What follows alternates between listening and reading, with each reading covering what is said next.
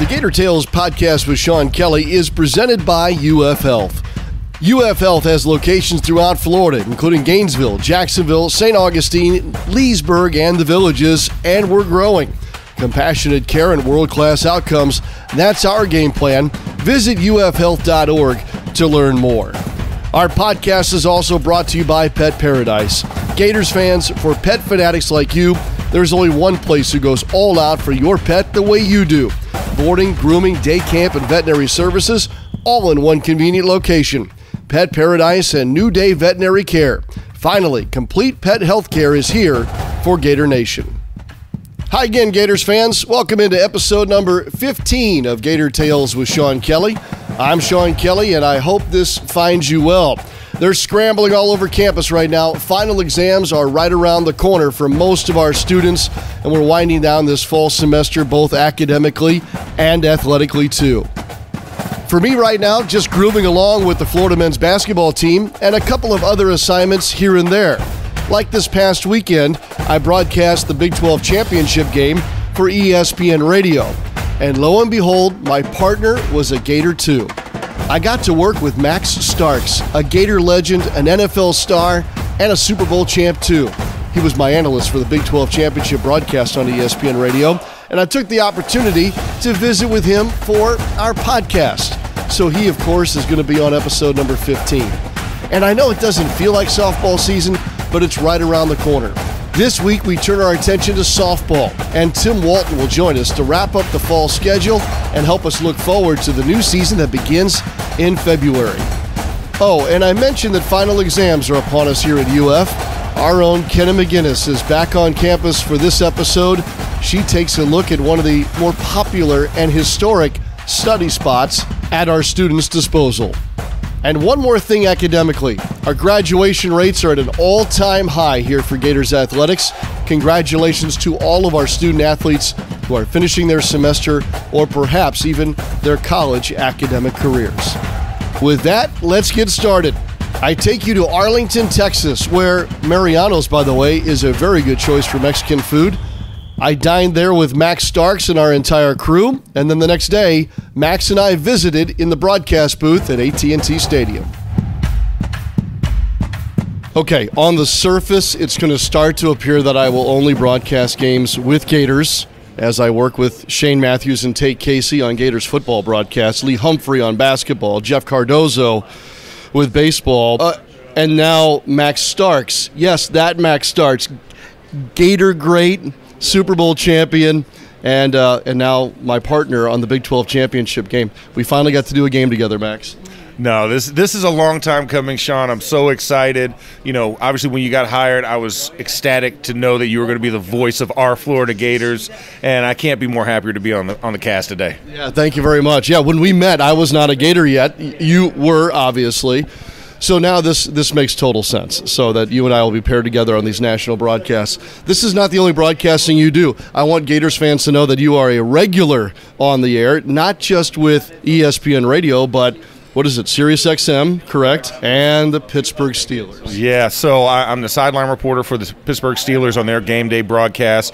Also work for Steelers Nation Radio. I do a 5-day-a-week show on there with Craig Wolfley, who's our in-the-booth analyst. And I work for Sirius XM. I work on NFL college stations, especially the SEC Today show, primarily on Fridays. And, yeah, various other stations up and down the dial. And then I work locally in Arizona for 98.7 FM. So, yeah, so let's just say I'm very busy on the airwaves. No doubt, no doubt. How often do you get back to the state of Florida?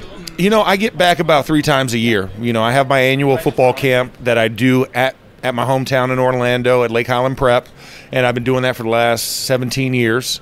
And, you know, I also do various other activations. Ford has been one of my really good partners. We do a summer reading rally where we hit 5 counties in 30 days in the summer right there in Central Florida, and we provide free book supplies and summer reading supplies and, you know, a couple of fun little goodies for the kids that come out, and just try and make sure that the presence is felt, that we're giving the attention to the youth. You know, my cause is childhood literacy and education, so I try and make sure I have a presence there. Plus, my mom and my brother still live there, so it's always good to go and get a home-cooked meal every once in a while. Without a doubt. Will you help me understand, and there are a lot of Gators who are from the state of Florida who won't go on to play in Gainesville, you the same. What made it so special for you, Max? Well, I think one of the biggest things, and I had an opportunity to go to a lot of different places, but I actually took an unofficial visit to Florida, and it was an amazing place to know that you're not only getting top-tier academics, but you're also playing on one of the largest stages, being in the Southeastern Conference, the greatest conference in all of football and all sports. But it was a proximity to home. It was good to be near home, and an hour and a half away. You could drive up, drive down, and be back home. And that's one of the things I really enjoyed, being close to family, being close to friends, and also being at a top-tier institution. And I felt like that was a big sticking and selling point for guys who are in-state, the fact that you can still be that close to home and still get a top-rate education as well as competing athletically week in and week out against some of the best teams in the country. When you look back on your playing career at Florida or your time there as a student, what became a part of your DNA then that is still in existence today? I think the relationships, the networking that I was able to do while I was there, the friends that I made were lasting friendships. And I think, when you look at any time that you spend at a place, you want to leave a mark. And, having the opportunity to do a lot of things, not only on the football field, but off. Charitable work. I worked with the Gator Literacy Program. I was on the SAC committee while I was there, and just developing that love for service, and that need to serve and fulfill, to give to those, in need and find your place. And I felt like, that really provided the groundwork for kind of what I do today. I think about it, my charitable program has been around in Orlando for almost 2 decades now. And it's something that I have a love and a passion for. And I started, like I said, Gator Literacy Program was where I got my start, volunteering around Alachua County and in the greater Gainesville area. And, from there, the friendships that I made, like my best friend, funny enough, from high school was my valedictorian in high school and also my valedictorian at University of Florida. Really? Yes, it was the craziest thing. So Anoop Patel, one of my good buddies now, a doctor in Orlando, he and I have just been together the whole way. So those type of relationships, I still talk to a lot of my former teammates. We still have a great time. I go on Ben Troop's show all the time. When he calls, we have great repartee back and forth. And, you look at just those different times and moments, and I'm a member of Alpha Phi Alpha fraternity. I was on the presidential search committee when I was there. I served in student government. So all of those friendships, still pay dividends today, and we still get together. We still have a good time, and we always celebrate the orange and blue. Yeah. As I mentioned, I obviously work with Shane and Tate on a regular basis. Those two guys represent different eras in Gators football. Those two have been now near the forefront of trying to reconnect Gators alumni, football alumni, with the present-day program. You yourself represent an era in itself. Are you engaged in those efforts? Would you like to see those efforts move forward? I would love to see those move forward. I mean, I've had the opportunity to come back at numerous times. Obviously, my schedule doesn't work since I work during the season. It would be nice for me to find a way to get back more. I would love to see that, but I hear the engagement. My good buddy Shannon Snell, and seeing what he does with the program in and around it, especially with the offensive line group specifically, makes me happy to see that there is a connection from the past to the present. And then, I think having the coaches that you do on staff, one of my good friends and teammates, Darnell Stapleton, sits on that staff, my buddy Mike Peterson, Cheston Blackshear. So, I've had the opportunity to come back to school. I actually went last year when we were playing in Jacksonville.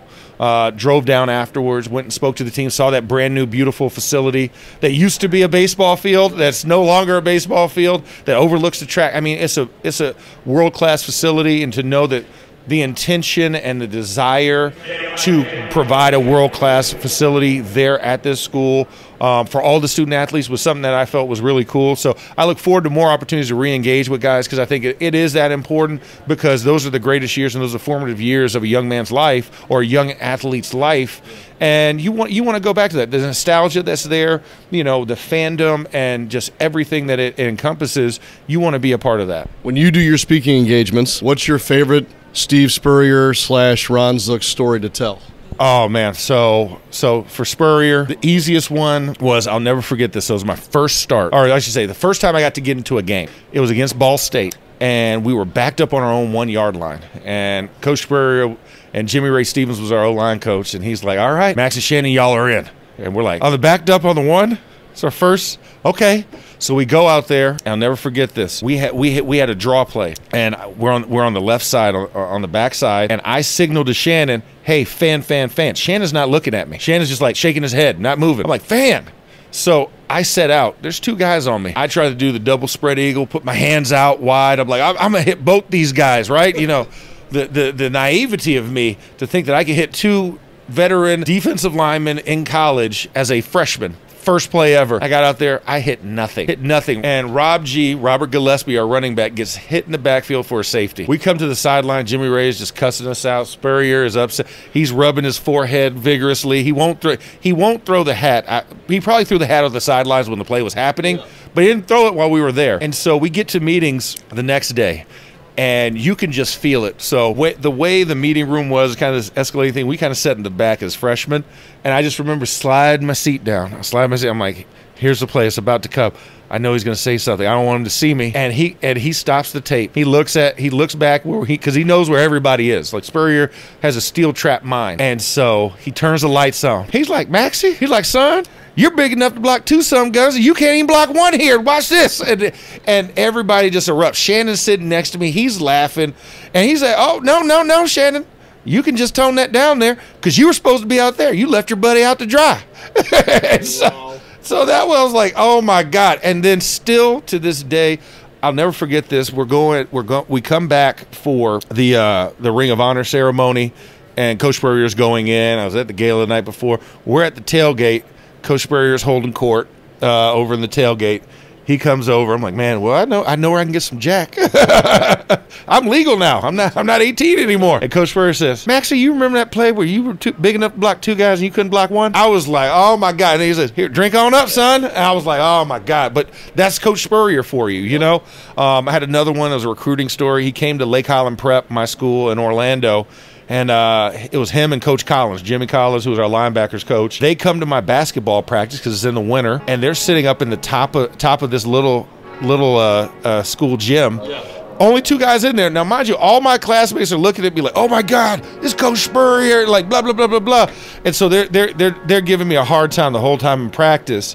And so they get up, and so my basketball coach at the time decides, you know what, I'm gonna make sure that Max has all the attention in the world. So I had to shoot free throws for our suicides. So for every missed free throw, I had to run a suicide, which is every line in our court. And we played multiple sports in there. Yes. So I'm nervous. I have 5 free throws to shoot. I go 4 for 5, so we only have to run 1 suicide. So I look good in the moment. Yeah. So afterwards, I go downstairs and meet with Coach Collins and Coach Spurrier. They're in my athletic director's office, kind of like, because it kind of sits elevated, so we kind of go down below. And Coach Spurrier he's sitting in our AD's desk. And I come in, I'm sweating. I'm sitting in my basketball uniform. He just has one phrase where he's like, Maxie, son, I just want to let you know, your future's in a 3-point stance, not behind the 3-point line. Come to Florida. That was it. That was it. That was the end of the visit. The rest is history, isn't it? The rest is history. Well, we're here inside AT&T Stadium. We're going to finish this interview while they rehearse the national anthem. So this will be a first for Gator Tales as well. Yes. It'll be great to work with you today, and just know we're looking forward to your next time back in Gainesville, Max. I can't wait, Sean, and they couldn't have picked a better guy to be the voice of the Gators. So I love listening, man, and continue to hold the Gator standard up there, and I can't wait to get back to G-Ville. Thank you. Go Gators. Go Gators.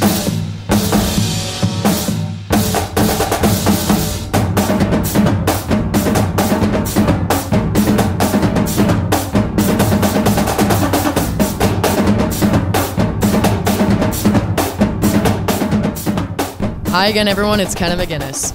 It's that time in the semester that students like me are scrambling for a great spot in a library. So for this week's Kenna On Campus, I wanted to bring you all to the library at the University of Florida. If you go through the Plaza of the Americas towards the northeast end of campus, you'll find yourself walking upon Smathers Library, which inside has always reminded me of Hogwarts from the Harry Potter movies. Decades worth of collections of Gators history is stored inside of Smathers. But to learn more about it, I had to find the right person. So my name is Sarah Coates, and I am the University Archivist here for the George A. Smathers Libraries at the University of Florida. I'm pretty sure I know what that means. My whole job here is to save and share the story and history of the University of Florida. By the end of my visit, I learned about what boys, beanies, and a biscuit have in common. But anyway, back to Sarah. I actually collect records from all of the administrative units on campus and the various colleges and departments. So I have things here from the president's papers, from the presidents that have been here at the university, down to, college and department level, faculty minutes, meeting minutes, agendas. I also have newsletters and reports and things from these various departments. In addition to the more administrative records, we also try to document student life. So we have the student newspaper, the Alligator, we have that freely available online. But we also have photographs and memorabilia and other student newspapers that were produced here at UF that we use whenever we talk about the university and share its story and history with students. Okay, and you just listed so many amazing things about this university that we have to share with our students and our staff and anybody else interested. Do you have a personal favorite? Or, I know the freshmen used to wear caps back in the day, and you said something about a biscuit earlier. Why don't you share a little bit of that with me? All right, so I'll save the biscuit for last because that's the best bit. Okay. But so yes, in the early days of the campus, the freshmen wore what were called rat caps. They looked like a little beanie that kind of sat back on the back of your head. They were required to wear these outside at all times. It basically identified them as a freshman so that if they looked lost, people could help them. But it also served as this is a reminder of the fact that you are now a UF college student. The little rat caps were usually orange, and they had usually a blue or orange little bill on them. And they had the UFF in the center, and then on either side of the F, they would have that student's graduating year. These were popular clear up through the early 50s, late 50s, before the trend started to die out, and now they're no longer worn. We do have some rat caps here on campus in the university archives. We don't have as many as we probably could because generally at the end of the year, the freshmen would have a big bonfire and chuck their rat caps into the fire at the end of the year because they were tired of wearing them. Yeah, and they're made out of wool, so you can imagine wearing a little wool hat on your head. In Florida, in the Florida heat, it's not fun. But so yes, so that is one popular item that I have here in University Archives. But my absolute personal favorite, I love this so much that we have it. I can't believe we still have it. Is what is called the biscuit, and it has garnered me the nickname of Biscuit Lady across campus. When I show this to classes, I always tell students, if you can't remember who I am and you need to ask me a question, just ask your professor, who is the Biscuit Lady, and they'll know who I am. They'll give you my email. And it has stuck. I have had students call me that. But anyway, here in University Archives, we have a biscuit. Yes, it is a real biscuit. I'm not joking. Is it moldy at all? Nope, it is not moldy. It is perfectly preserved, but it looks like a little hardtack from the Civil War. So let me tell you the story of the biscuit. So back in 1913, UF was an all-male school. We were all-male from 1905 to 1947. And there was a young man who was a student here, and he was writing to a lady friend up at Shorter College in Georgia. And he was complaining about how bad the food was in the cafeteria. Perennial problem, right? I mean, campus food is always bad. And she was like, yeah, sure, I believe you, whatever. And he goes, fine, I'll prove it. So he took a biscuit from the cafeteria and he flipped it over and he wrote on the bottom of it, Souvenir University of Florida Mess Hall, 1913. Flips it back over, and on the top of it, he writes her name, her address up there at Shorter College in Georgia. And then he puts a stamp on it and puts it in the mail. No packet. No envelope, no package, no envelope, no nothing. Stamp, address, biscuit. That was it. Okay. It arrives to her home up there at Shorter College in Georgia. She writes back, ha, ha, ha, very funny. I got your biscuit. Yeah, you're right. It is really terrible. She hung on to it. I don't know why. She hung on to it. Right. And they meet up again in the 1940s in Tallahassee. She brings the biscuit with her and gives it back to him. Ha ha, do you remember this? And he's like, oh my gosh, I can't believe you kept this. So then he kept it until sometime in the 60s or 70s when he was cleaning out his house and he realized, oh, hey, I still have this. And he actually then wrote a letter to the university president with the story of the biscuit, as I just told it to you. And by the way, enclosed is the biscuit. And he actually put the biscuit with the letter, to which the president's office promptly turns around and says, here, library, do something with this. So we now have the biscuit. It is 110 years old here in University Archives, and we have actually made digital images. So we took pictures of the biscuit, and you can view them online. The web address is go.ufl.edu/biscuit. And if you go there, you can see the biscuit. We have digital images of the front and the bottom, top and bottom of the biscuit, including the stamp that is still on it. For a long time, we thought that there was no way this thing went through the mail, with no packaging on it, because you couldn't really see cancellation marks on the stamp. But if you look really, really closely on the actual biscuit itself, right about where Washington's nose and chin are on the stamp, if you look straight over from that, you can just barely see the cancellation lines on the stamp, on the biscuit from the stamp. Yeah, that's my favorite thing. So, there's no nibbles on the biscuit or anything from her having tried it? No, she didn't try it. I don't think she was brave enough to try it. So you're going through with no package at all? Right, but it is a very small disc, and it's not very thick. All of the moisture is gone from this thing, and has been gone for a very long time. But we do have it in a special little box. If anyone would love to come see the biscuit in person, you can always reach out to us, and we're happy to pull it out to let you see it in person as well as online. I'll leave it up to you, Gator fans, to see the biscuit yourself. The good news is, at least, our food is much better now. From Smather's Library, I'm Kenna McGinnis.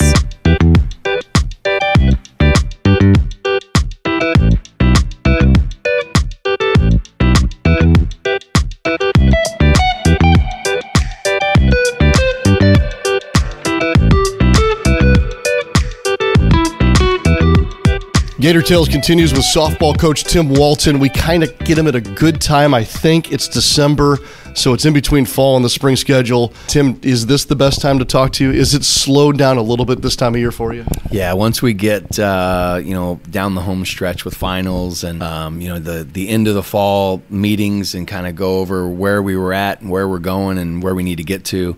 It's definitely a good time, good reflection time, a little bit more downtime, less scripted events, and a little bit more, just food for the soul type of days. How's your cornhole game?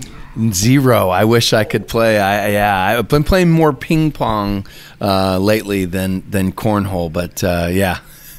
Maybe we'll get you into the neighborhood game here coming up. I think this is also a good time for me to catch up with you, because I know a little bit about what's coming in the spring with you guys, and I don't know a whole lot of stuff. Maybe that's the case for you too, as the head coach of the Gators, with a lot of new pieces getting ready for the spring. It's funny because when you say it that way, I think I'm the exact same way. It's like we're really, really young, but we're really, really old in so many different ways. And so the fall was very adventurous. There was a lot of learning, and it's funny when you've got old players, they want to hurry up and teach all the new players all the tricks and all the tricks of the trade and all the stuff. And it's like, hey, it's a process. And the biggest thing that came out of our first week of team practice was, oh man, we got to get better. We got to communicate better. We got to do things a little bit differently. And it's like, we will. It'll take time. Don't worry. And we, through the entire fall, about once a week, we got together as a group on the field and went over different things. And then when you put them all on the same field, the beginning of October, it's like, oh my gosh, we're not great at this. We're not great at that. We need to get better at it. But it just takes time. And I think that's one thing that by the end of the fall, we were a lot more oiled. We've got some new rules in our game and some technology pieces and some one-way communication that baseball's had for years, and I call it a shot clock, but we got the pitch clock and things like that. So there's a lot of learning that still has to take place, and I think the fall was a good place to do that. Okay. You brought the rule changes. Is it good for the game? Are these the rule changes that we collectively as softball fans are ready for and think are necessary? It's one thing, I think that obviously there's always the intended and the unintended consequences of rules and gamesmanships and all the other stuff. But I think the intention of the rules is really good. I think it's in place to help speed the game up and to take some of the nuances, stepping out of the batter's box, doing a complete 360 out of the pitching circle and go out. It's like it's definitely going to help people's patience level, probably on the field more than off the field. I like it. I definitely enjoy watching us play against other teams when there's a pace of play to it. Some of the unintended things, there's a lot of there's just a lot of stuff that has to take place, and so you're just trying to teach your young people how to kind of deal with some of the adversities of what they need to do and what time frame they need to get it done in. I'm just being honest because I'm more the casual observer. Enjoy the sport very much. I'm not immersed in the day-to-day. It just seemed like a short time ago, man, softball was great. We're playing like an hour, and whatever it changed, the game really moves. And then I remember watching last year, and I was like, boy, this seems to be in the mud here a little bit. We need a pitch clock because I'm thinking about the other side of the road there, the baseball side, and how that changed things. What happened? Or was it always that way? You know, was the pitch clock something that we've recently needed in the game, or help me understand that? What was the evolution? Well, I think, you know, in Major League Baseball, if you threw 88 to 92 miles an hour 20 years ago, you're a Hall of Famer. And now 88 to 92, you know, you're playing independent ball because you don't throw hard enough and you don't have a tremendous, you know, out pitch. I think the game of softball was so new that the hitters finally caught up to some of the pitching. And, you know, now we've got pitchers out there throwing 73 miles an hour and they're getting turned around like it's nothing. And the old days, that's a 1-0 game with 18 strikeouts. Oh, okay. And I think that overall it's the amount of time that's being put into the amount of time that each hitter puts into themselves. Hitting is just, you know, caught up to a lot of pitching, and there's still some really, really talented pitchers out there, but they're getting fouled off. They're foul ball down the right field line. You know, we just have things that the game wasn't ready for, and it's just taking time for us to just put some pieces back together. But again, at the end of the day, too, there's, you know, we can play a pretty quick game, and then the most important games of the year have a 2 to 2.5 minute break between each inning because you've got television and the sponsors and stuff that's necessary for growth.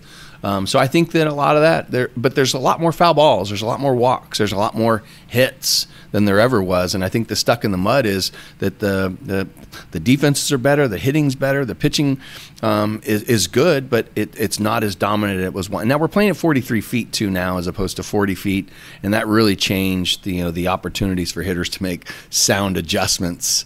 And be able to actually see the ball before they start swinging. So I think there's some definite growth there. I'm glad I asked. I'm glad I asked. Let's get back to some of the stuff that I do know. You have an All-American first-team shortstop in Skylar Wallace, who will be back. I know what she's like as a player. I'm curious, how do you coach a player that is that good and that skilled at this level? I think she would agree that she's one of the toughest individuals to coach because she has a roadmap to what the day is going to look like, and the day better look like that. And so I'm talking about high level of work, high level of intent.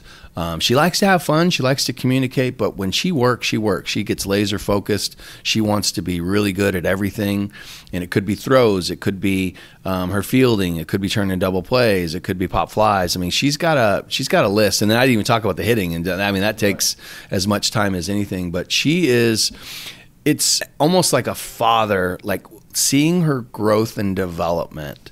As a person, as a player, as a leader, as a competitor. She's not 360 because she's an amazing athlete, but she's at least 180-degree turn from the time she stepped on this campus to where she's at now in all those phases. And I think that's something I'm the most proud of. Like, again, as her coach, she's a tremendous athlete to watch. And I feel like at times I'm playing a video game with her. I'm like, hey, why don't you do this? And she's like, really? Okay, let's see. Boom, scoreboard, or, you know, something. She hit a ball the other day, 268 feet at 80.4 miles an hour exit. Very few people hit the ball 80 miles an hour off the bat in softball. And the ball was, I mean, it was as big of a ball as I've seen hit. And she goes, all right, I think I'm done for the day. You know, it's one of those. So, you know, she's amazing. She's very talented. Nobody understands. I don't think I've ever coached a first team All-American shortstop. To be the first team All-American shortstop is the hardest thing to get in this sport, because at large first team or the shortstop is the hardest. It's typically the best athlete. It's the best player on the field. And I think she proved that that's exactly what she is. Tim, did you figure out how to coach her on your own, or did you talk to others who have coached elite athletes in their past? I talked to her.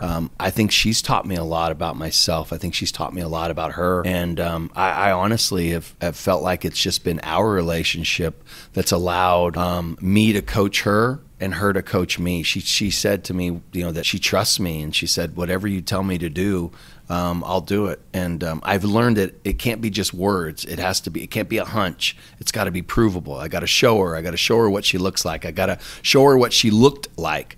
And I think that's been the thing that's been the best. Is it's not just I wake up one day and say, hey, we're going to do this. It's I've really thought about this. Let me show you this. And if the timing is right, and I think that's the advice I can give, all coaches. If the timing is right, helping someone get better, especially when they're that high of a level of competitor, if the timing is right, I see tremendous growth in her professionally and personally. If the timing's wrong, if I do it from home plate and I yell at her, hey, you got to do this, there's going to be a potential fight because she's so competitive and she believes that she's doing it one way and I'm believing it's doing it another way. Very few times do I coach her like I would have coached her 20 years ago because she doesn't respond to that way. It has to be a little bit more private, it has to be a little bit more personal, and it has to be a little bit more provable, and she'll do it. You mentioned her leadership skills. Who else will help her lead the 24 team? Well, we have quite a few players on this team that I think are really good leaders. They all do it differently. Emily Wilkie is probably one of the more vocal leaders of this team. She's so positive and she works really hard, and she's the glue between the catchers and the pitchers. We brought in Jocelyn Erickson, and Jocelyn Erickson is as kind of a silent assassin, as good a player as I think that we've ever had in this program. She's going to be phenomenal. She's different than Skylar, but where they are similar, they both have high-level work ethic. They're both super athletic, and they both hit the ball really, really hard, and I think that makes it fun to watch. And then I think that we have some younger players. Ava Brown is a freshman, but she's done a really good job of being able to she has a competitiveness about her. She has a grit about her that I really like, and she's done a really good job. But Corby Otis is another one. She's an older player that's come in, and the final two are Avery Gels and Kendra Falby. She did such a great job in the outfield, leading drills every day, setting the tone, just being a really good example for not only the returning players that know her, but also the new players that are trying to figure out how we do it at Florida. Coined the phrase, we go hard all the time, and none goes harder than Kendra every single day. We have a lot of players that really have they've really professionally developed, and they've learned how to communicate with their teammates, they've learned how to communicate with themselves, and then the final piece is they understand how to communicate to their coaches what they need, because that's the secret to success. The coaches have a plan, but if you're not hitting a player's needs, I don't know how you're going to get the most out of them. So we really lean on our players to give us a good idea of what do you need every day to be successful, and then especially on game days. Game days are for the players, they're not for the coaches. They're all about the players, and I just want to help my players not only get to what their goals are, but help them reach that in a way that they think is, it's not acceptable, but that they really buy into. And I think that's one of the biggest secrets to success is just getting your players to be invested in themselves. If they do it the right way, you got a championship level team. Offensively, Tim, it seemed like you guys had, by the metrics or the numbers, a very good offensive team a season ago. Is this team similar in any way to what you had last spring offensively? Yeah, we're better. With the exception of, losing, Charlotte Eccles is a huge loss to us just because of what she did at third base. And right now it's the biggest hole that we have on the field, just replacing an All-American third baseman and, that bat that batted in that middle of the lineup forever. But I think with Kendra's better, Skylar's better. Skylar had an average fall in her mind, and she still was 638 in everything. Outside opponents, 638 with almost a 700 on-base percentage. And it's just funny to see, but we're better, a tick better at every position. Kendra was a little bit better, Katie Kisser was a little bit better, Avy Gels was a little bit better, Reagan Walsh was a little bit better, Emily Wilkie was a little bit better, and the list goes on and on and on and on. And I think with the addition of a really good freshman class, very athletic, very talented, and then a couple of the transfers that came in there, I think this offense is actually better. And it's not easy to do what we did last year either. Down by 5 in the first inning, you're like, oh my gosh, we're down by 5. And the next thing you know, it's 6-5 in the second. They were able to compartmentalize the pitching, defense, to being on the offensive side. And I think that was it's the hardest thing to really put into words. Who's your best hitter on your team? Our best pitcher, because the pitchers make you feel like you're going to win every single game, and so therefore you swing with a little different confidence, you swing with a little different edge. And so what they did last year is very good metrically, but it's even harder to tell you what they did psychologically. They overcame some obstacles that are really difficult to overcome.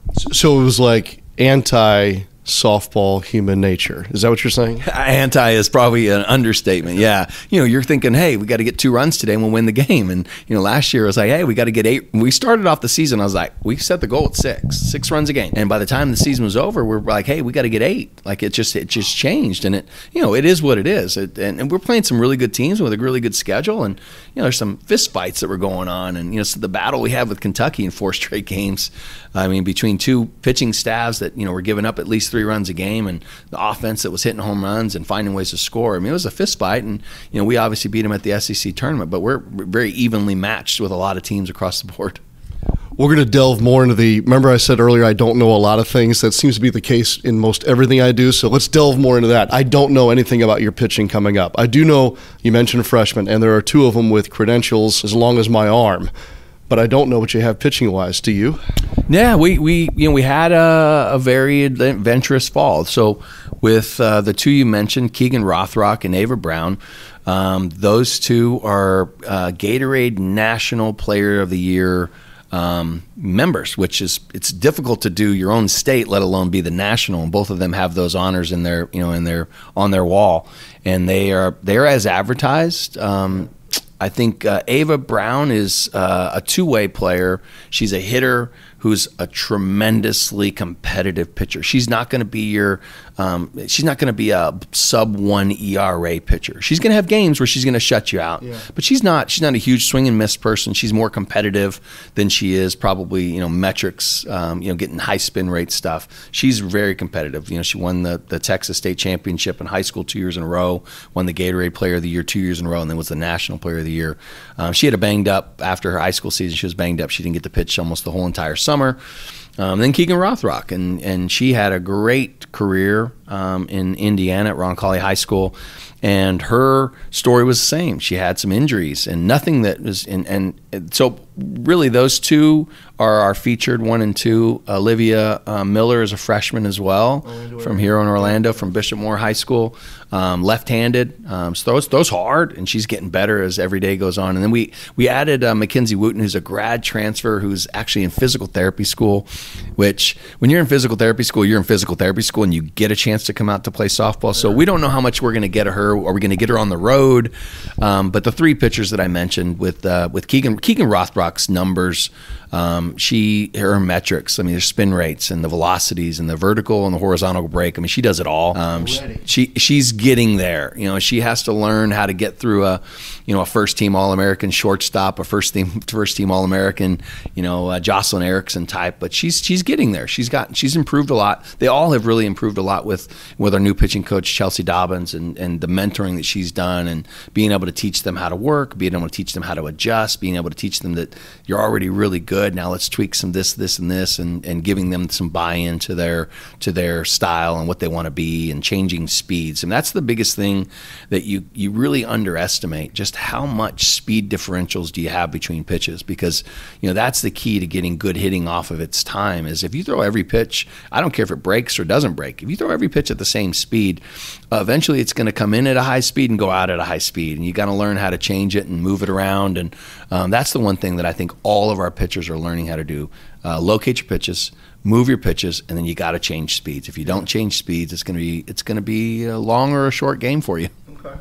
2 more things I wanted to talk to you about. One of them was staff changes. You mentioned Chelsea Dobbins, who comes over from North Carolina, and she takes over your pitching staff. What will she bring to the table? What has she already started with? Yeah, so she was the associate head coach at North Carolina for a long time. She's a mentor. She's used to balancing and juggling a lot of things. She's helping us with our run game. We're trying to get a little bit better at our run game, even though we already steal bases and run and do some stuff. Just trying to get a little bit better, an inch better every day if we can. Just trying to work on little things, nuances of just the hip angles and how we break down and the decisions that we can make off the batted ball. So she's helping that. But the main focus for her is pitching. I think that's when you hire somebody to be your pitching coach, you need them to be immersed in the daily lives of the pitcher, because they spend more time in the pitching lab than they spend on the field, and they have to work on their game. They work on their pitches. They're working on their style. They're working on, sometimes they're, they had a bad weekend, or they're having bad, they got a boyfriend back home they didn't bring with them to Gainesville, and they're having to just deal with things. And I think she's a good source of being able to help. So I think that value to give them, the mentorship and the leadership. And some days it's going to be a shoulder to cry on. Some days it's going to be, hey, you better get better, and you got to get tougher. And she's been able to do a little bit of both. I think with these, she knows how young they are, and she's really handled them with the care, but also teaching them along the way of what's expected. And the other person is Francesca Nea, bringing back a 3-time All-American softball player. I won't say outfielder, because outfield is a position she played because she didn't start as an outfielder. Okay. She was a catcher, tore her ACL at first base right here on this field, and tore her ACL again. And so she had a tough go at it, but to find a way to still be a 3-time All-American and to play an outfield position you've never played before, she's a great competitor, a great softball player, a great worker. To that relationship piece that we talked about with Skylar, she and I had as good a relationship. Amanda Lorenz comes to mind really quickly too, as far as we spent more time in the cages mastering her being, being the All-American scary hitter that she became. And she's done a great job too. She's super competitive. She has a high work ethic. She loves the Gators, and she wants to help our young people just accomplish things. And so it's been really nice that the 2 female additions on our staff between me and Eric has been a really good balance to giving our players not only the competitive side of things, but also having a woman in their lives that's not their mom, to just give them a little different perspective on life and the game and work and who you are and what you want to be. And it's been really, really good balance for staff. Makes total sense. Last thing is this, Tim, is softball's going back into the Olympics. Hallelujah. 28, if I'm not mistaken. What does that mean for the sport? What does it mean for you personally? How much involvement will you have moving forward with that? Yeah, for the sport, it's everything. I mean, I look at 1996 was the first ever Olympic Games with softball in it they actually played it in Athens, and they played it in Columbus, Georgia, but in Atlanta, Georgia, and there was a lot of things that came about from that. The next year, the SEC started softball. Yeah. All the venues that were built in and around the Olympic events, and so moving forward, it's everything. It gives kids not only now a reality to their dreams. 2028. I saw the last weekend they had a big kind of a quote unquote evaluation of young talent to kind of get them into the mix, and looks like hundreds of kids trying out to be future Olympians. And so I think that's huge for the game. For me personally, I've had an involvement since 2015 with USA Softball. Won some world championships. Believe I'll go to the World Championships next summer in Italy. Just got back from Pan Am Games. It's the cool thing is I'm not the head coach. So if I were the head coach, it would be really tough to be the Gator head coach and the head coach of the USA national team. But I can tell you, being an assistant coach, my role is great. It's been so fun, and it's almost rejuvenating. Playing and working with athletes. That the goal is to win a gold. The goal isn't all the things that we have to do here in collegiate athletics. It's the goal is to win a gold, and you go and you train, you work, you compete, and you do it. And that part's been fun. So the commitment hasn't been huge, but the talent that we get a chance to coach and the opportunities to mentor and reflect on that has been rejuvenating. And so I've enjoyed it. As long as they'll have me, I'll probably do it. As long as Florida allows me to do it, I'll do it. But right now, it's unfortunately the timing of we haven't won an SEC championship since 2021. We haven't been to the World Series since 2022. But that has nothing to do with my enrollment or involvement with USA Softball. Right. It's actually just the timing of things and the ebb and flow of talent and stuff like that, and winning games. Being rejuvenated, it's a good thing. You're almost 20 years in now as the head coach of the Gators. Do you still feel certain things that you did 20, 19, 18 years ago this time of year heading toward a new season as you are feeling right now? Yeah, I think, people are people. I think that's the one thing about, you hear all the stories of coaches that after they retire from their coaching job that they've done for such a long period of time, they either go into a series of depression or they've passed away because part of their lives is over. And so I do feel the same energy to go out and practice and to coach. I think the young people, and that's the good thing about college, is you get a new crop of young people in every single year that just makes you feel younger. I mean, other than looking in the mirror, I feel pretty good. I enjoy it. I love competing, and it's funny. I'm not a Gator because I didn't graduate from Florida. And I think there's a lot of pride that I try to share with our people that graduate from Florida. But I felt more like a Gator this last year than I think I ever have in my entire coaching career because of my passion and love. I find myself on watching TV and listening to you call games. It's like I become more of I'm cheering and I'm not like coaching. I'm just, I feel like I've just grown passionately in love with the Gators. And so I think maybe it's my age, maybe it's the fact that my kids are all moving out and doing their own thing. And my daughter's is a Gator. She's going to graduate next month, or actually next week. And so I've just become a lot more, I guess when you write your check to the University of Florida for academics for your kid, I think you just become a lifelong Gator. But I love the Gators, and I think that will never change, just the passion that I have for this institution and what we do for our young people. I love it. Coach, we're all Gators. We just got to be Gators in different ways. It's hard to believe that games begin again on February the 9th. Happy holidays. Enjoy the last breath before it all starts all over again. Thanks, Sean. Go Gators. And that's a wrap for episode number 15. And as always, thanks to our sponsors, UF Health and Pet Paradise, head coach Tim Walton, Max Starks, Kenna McGinnis, too.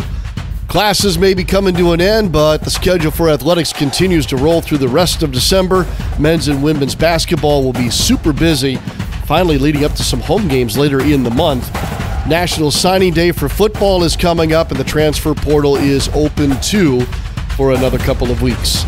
Next time will be our last Gator Tales with Sean Kelley episode for the fall semester. We'll take a holiday break after that. Please help us spread the word about the Gator Tales with Sean Kelley podcast. Kindly leave a review wherever you are consuming. And of course, we'll welcome your feedback and suggestions for future guests. I'm Sean Kelley. So long for just a while, and go Gators.